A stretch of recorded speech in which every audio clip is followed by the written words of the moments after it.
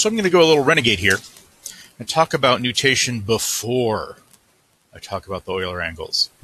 Is that allowed? No, but I'm doing it anyway. All right, so I want to review a little bit. First, if we go back to last week, we worked out the precession of a top, and we did this even before we had the Euler equations for rotation, and we did it, we made some assumptions, which I'll mention in a moment, mostly about sizes of omegas. We made some assumptions. But just to review, all right, so if we had the ground here and we had a top, right, and so it's a disk on some lightweight thing, just so we knew the moment of inertia, and the displacement from the pivot point, so the idea is this is fixed and there's no frictional torques, right, so the displacement from the pivot point to there we called R, and then the force of gravity was that way. So if you work out the torque as a result of gravity, the torque due to gravity is into the page.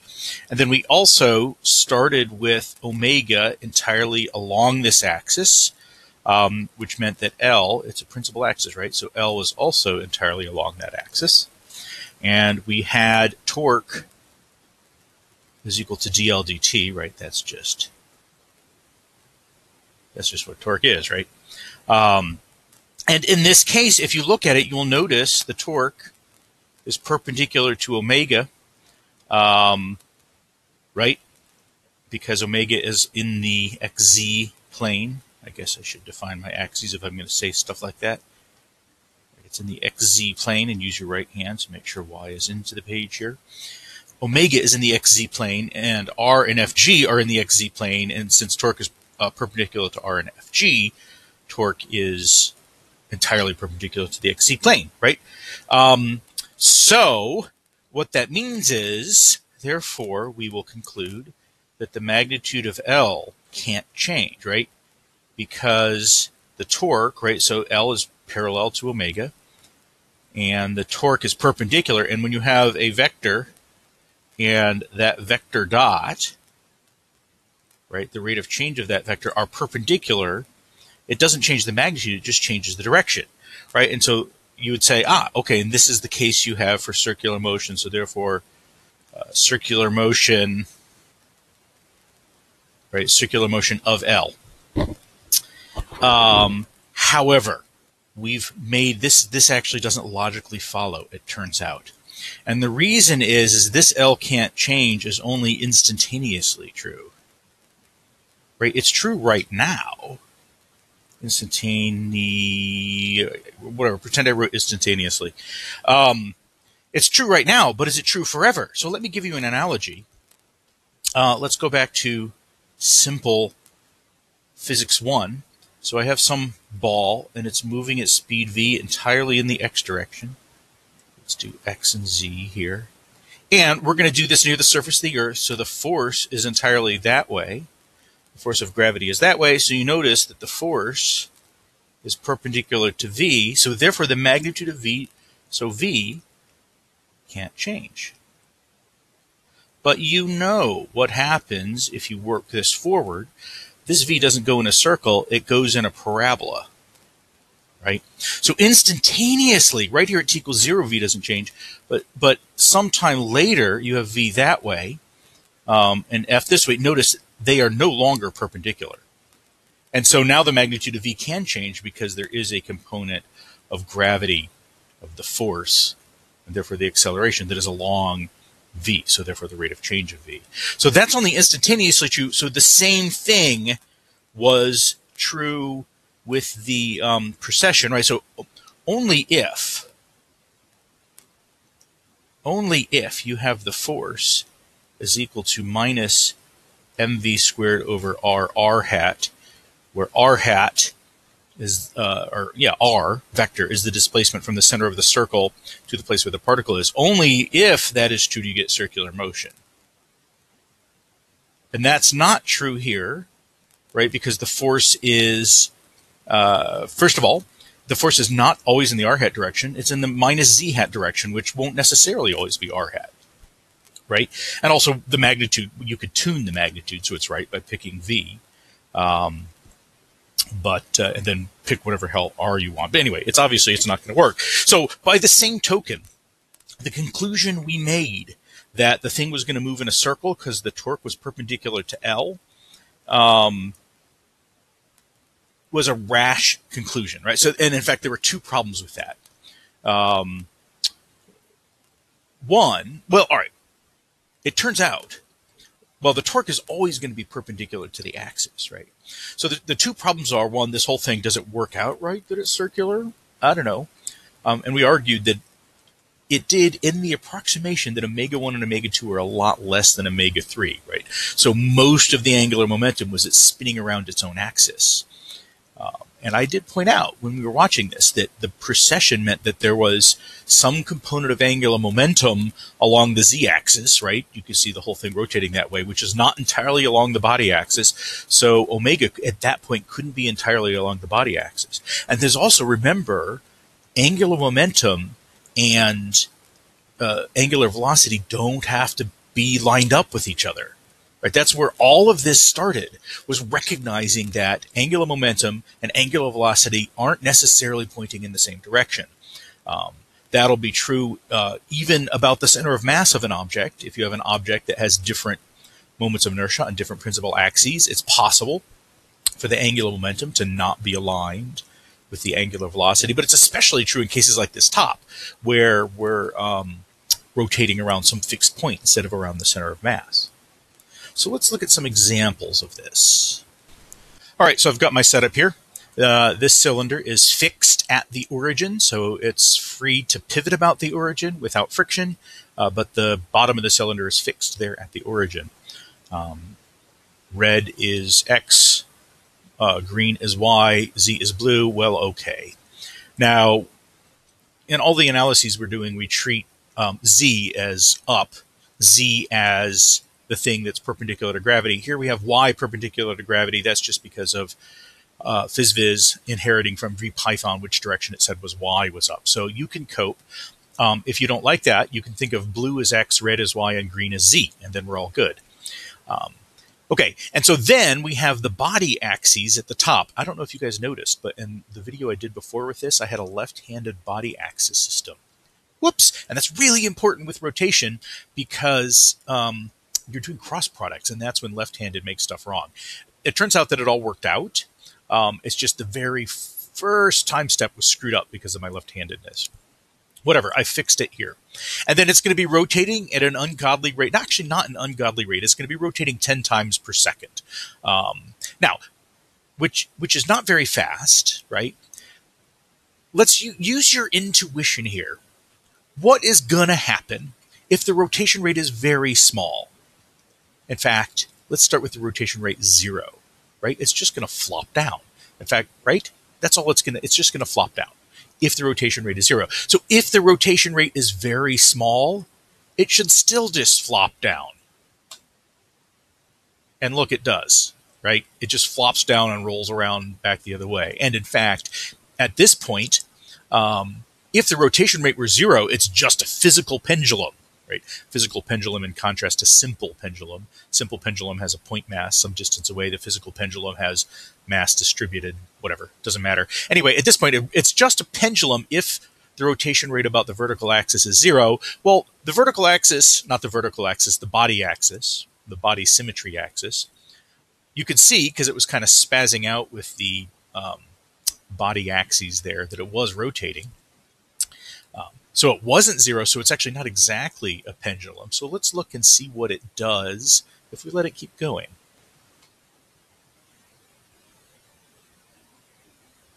So you can see it's oscillating back and forth, but the plane of the oscillation is precessing, right? The plane that the pendulum's swinging in is precessing.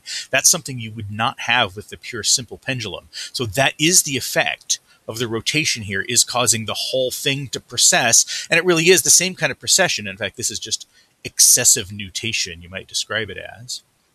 So, but another way of saying it is just that the plane in which the we're finished and we got graphs out. The plane in which the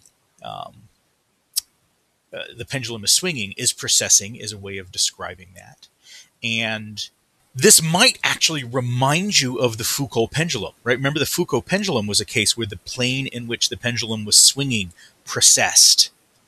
But this is not really the same thing, right? So the Foucault pendulum was just a simple pendulum. It was a bob at the end of a long string, and a simple and it wasn't rotating itself. It had no rotation around its own body axis.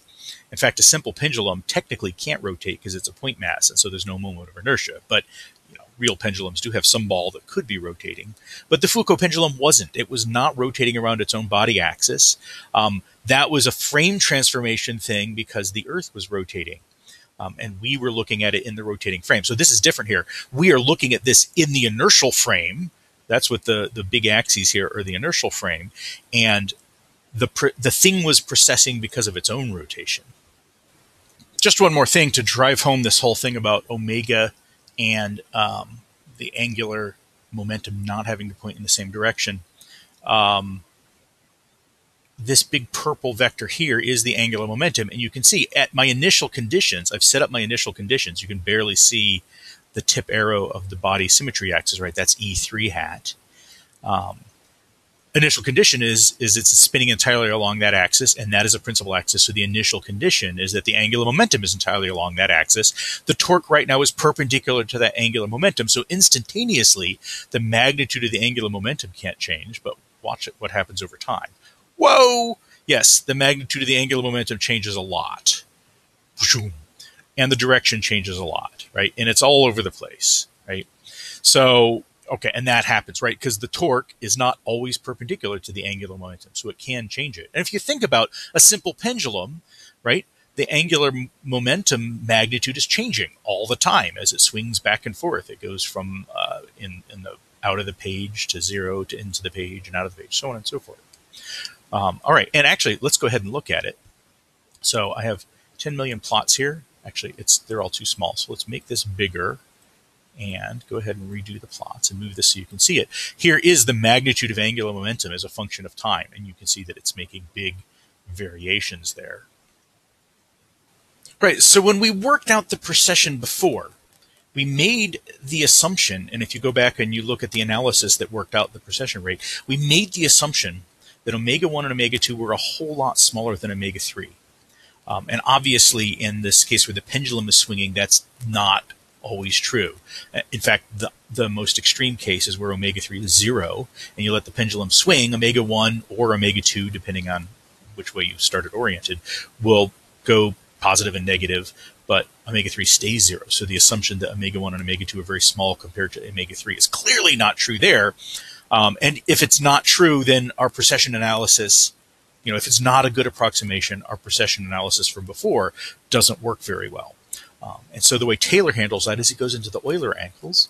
But I want to actually first just poke around a little bit and use that thing I was just showing you. So that code I was just showing you is actually not the same code as what I showed you before. The code I showed you before was under the approximation that omega-1 and omega-2 are very small, in which case we get an analytic expression for omega-1 and omega-2. And I just put that in. And then got the precession out by looking at how the axes changed. Now, what I'm doing in this code is just all I'm doing is solving the full Euler equations. So here on the left, these are the Euler equations for rotation. So that gives you the rate of change of the omegas, although omegas around the body axis, which is always changing, which is awkward. And then on the right, of course, I'm also solving for the rate of change of the unit vectors along the body axis. Ideally, I only need to solve for one of these, but because of the way the equations work, I solve for two. So remember, I'm solving for more variables than I have freedom, which can be dangerous, but it's working. And I didn't have E1 because E2 cross E3 is just E1. So these are the only equations I'm solving, right? It's not that hard. Right, so here's the derivs function.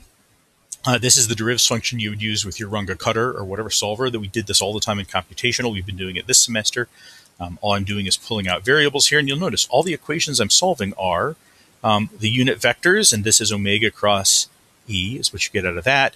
And then these are the Euler equations here. So it starts without torque, and then I have a torque func.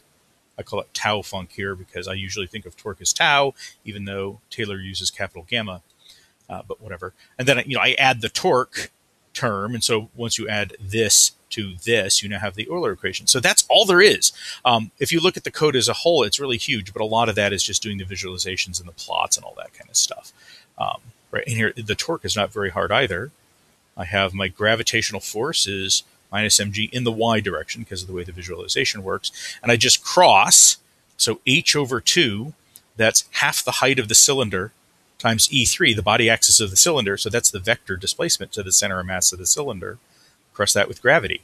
And that gives me my torque. And then I convert the torque into the body frame because that's what we need. So that's all that I'm solving when I do this. But I'm just doing a full numerical solution of the Euler equations for rotation. No assumptions built in here. This is the full solution.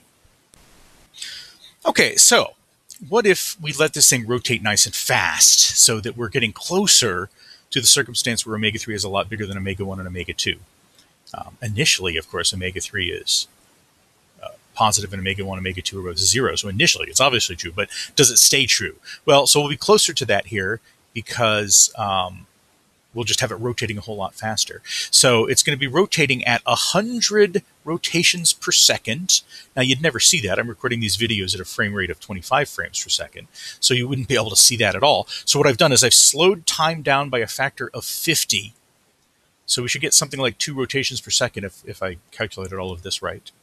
And notice once again, we start with E3 and angular momentum are perfectly aligned. So the angular momentum is along the body axis. So it's rotating entirely around the body axis. But very quickly, you see it separates, right? And notice here that E3 is now sagging, right? The body axis sags. It doesn't directly follow around. So when we did the analysis before, when you make the assumption that omega-1 and omega-2 can be ignored, then the angular momentum is entirely along the body, right? Because omega-3 is the only omega that matters, and it's along a principal axis. But in this case, I'm not ignoring omega-1 and omega-2, and you see stuff happens. Now, to see what happens, I'm going to stop this and speed time back up. All right, so this is exactly the same setup as last time, only I'm going to speed it up. So remember, I slowed time down by a factor of 50, so you could see the rotation. Now I'm only slowing time down by a factor of 5. Did that for a couple of reasons. One is so you can just see what's going on. It doesn't move too fast. But actually also the real reason is that the integrator can't keep up, at least on my computer. I need a faster computer at home. My computer's too old. On my computer, the integrator can't keep up with real time at this high rate of rotation. It has to divide its time step pretty small to get everything right. And as a result, the whole thing looks very jerky and doesn't flow very smoothly. So this whole thing, I have slowed time down by a factor of 5, but it's still a factor of 10 faster than before. So we'll watch it go, right? And it's doing what we saw before. I don't have the body axis anymore, but the E3 axis is along, and you'll notice it's making this little nutation, right? It's oscillating up and down. So that would be the theta Euler angle changing. It's oscillating up and down as it precesses around. So that nutation is an additional motion on top of the precession. It comes out of solution to the Euler equations, right? But you wouldn't. So I haven't done anything with Euler angles yet. That's later. But this is something that we wouldn't have seen if we had just done the earlier analysis. And then I want to look at a few of these plots here. Right. Again, there's too many, so I'm going to make this bigger so that we can zoom in on them and see them. First of all, look, the magnitude of the angular momentum is changing, although not so much. Now, this is a real change. This is not numerical errors. So the magnitude of the angular momentum is changing, but now it's changing by like 1%. Right, 0.2 out of 20 is 1%. Right. Now, there are some angular momentums that should be conserved. One of them is LZ is supposed to. Sorry, this is L3. The angular momentum along the body axis is supposed to be conserved because omega-3 is constant, right? And so L3 is just lambda 3 omega 3.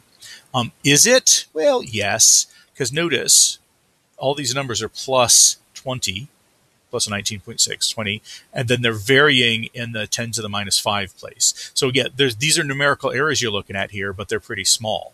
The variations of L1 and L2 are, of course, huge because as the thing rotates around, as the body rotates very quickly, the axes are rotating, and so the directions change. Now, the other one that's supposed to be conserved was Ly. Again, LZ is the way Taylor talks about it, but Y was my vertical axis, perpendicular to gravity. So that's supposed to be conserved.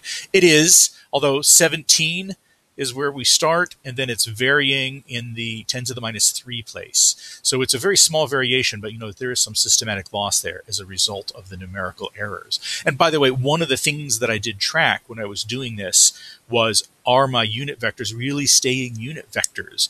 And by the end of this solution, E1.E1 and E2.E2 were down to 0.994 instead of 1. So there's a change going on there. And then the rest of these, you can sit and think about yourself later sometime. Okay, just two more things I want to do here. In all of the previous calculations I did, I set the initial conditions so that omega-3 was whatever it was, spinning around the body axis, and omega-1 and omega-2 were both 0. Well, now I have set up an omega-1 that's equal to minus omega-3 over 2,000, right? Very small omega-1. And you can see here that here's the body axis, and the purple angular momentum vector is not perfectly aligned with the body axis. In fact, it turns out that the angular momentum is about 5%. Now, of course, what happened to 1 over 2,000 to 5%? Well, remember the moment of inertia swinging around, say, the x-axis here is way bigger than the moment of inertia going around the z-axis. And so that's why omega was so small, but the angular momentum proportionately is more like a tangent of 1/20th or something like that. So anyway, so this time I gave it an initial omega-1. And why? Well, just because I wanted to do this. And watch as it goes. It makes little curly cues. Isn't that pretty? Right? So before, all the nutation we were seeing, it was sort of bouncing up and down. But now the nutation is making curly cues. It's kind of interesting how the thing sort of rolls around the angular momentum vector as it goes. Right? So that's another thing, just depending on exactly how the thing is rotating when you first set it up. So in this case, I had the same omega-3 as before, but I gave it an initial omega-1. It caused this thing to go in curly cues like this. Finally, you might ask the question, is there a rotation rate you can set up such that it doesn't nutate at all? And there is, and you maybe can figure this out from the reading. What you should do is go look at the plot of U effective versus theta in the Euler angle reading. Notice U effective versus theta has a minimum, which means it has an equilibrium point, which means if you start at that theta, it should stay at that theta. Remember, theta is the angle off of the vertical axis, that angle there. And so if that theta is constant, then it should be precessing without nutating. And so what you can do is use that, just take du d theta, figure out what theta you need. Well, it's not what theta you need. Given what theta you have, what L3 and LZ you need. And so I chose my L3. What LZ do I need? That's going to determine what L1 is. So I picked my omega-1, and you'll notice that my omega-1 in this case moves the angular momentum in the opposite direction. And when I start the thing going, notice it's not bobbing up and down anymore. So it's spinning. It's still spinning. The omega-3 is still 100 oscillations per second, and I've still slowed time down by a factor of 5 so that we can see what's going and so that the computer can keep up. But you can see that, so this thing is spinning really fast, and it's precessing, nicely precessing, no nutation at all. But that's because I very carefully chose my initial omegas, the omega-1 and the omega-3, to make it right. And let's see, why, as it gets close to here, boom, it lines perfectly back up. So it's not just a really slow nutation. It really is no nutation. And the thing goes around in a circle like that. And actually, it turns out there are two sets of initial conditions. So for a given omega-3, there are two different omega-1s that give you a no nutation precession. Mathematically, it comes out because there was a squared, and so you had a plus or minus square root in there. And you're looking at this, and you're thinking, what the heck is he doing? Look how far off the angular momentum vector is from that. So omega-1 is appreciable here. In fact, the angular momentum along the E1 axis, which is that way, is about half the angular momentum it's spinning around. So this is it's maybe not really right to say it's spinning around its body axis, but they're lined up perfectly. So when it goes, notice it goes around really fast. Remember, this is slowed down by a factor of 5. It makes nice little circles again. And so, yes, here's another spin rate where I can get precession without nutation. All right, so that's all I want to say about that for now. I will put this code online. I'll put some of the graphs online as well that I showed you, so you can go and look at all the various plots and think about them and say, does this make any sense whatsoever? The point of all this was, what is nutation? What does it look like? Well, it shows up if you just numerically solve the Euler equations for the rotation of a solid body.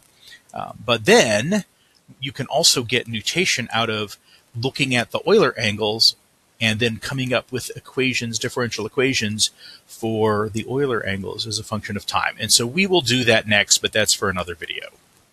All right, so we need to set the record straight a little bit. So this is Butter. Hello, Butter. So for comparison, here's my hand. Yes, Butter. And Butter is actually not a chonk. Butter's very lightweight. She's a very small kitty. She looks bigger than she is because she's fluffy. Yes, and she's purring. She's a nice kitty. So that's Butter.